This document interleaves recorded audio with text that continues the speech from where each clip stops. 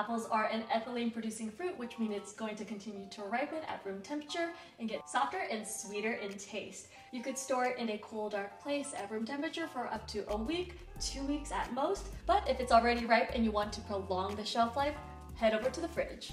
Apples last longest at cool temperature, ideally between 30 to 32 degrees. This will slow down the production of ethylene gas and ripening.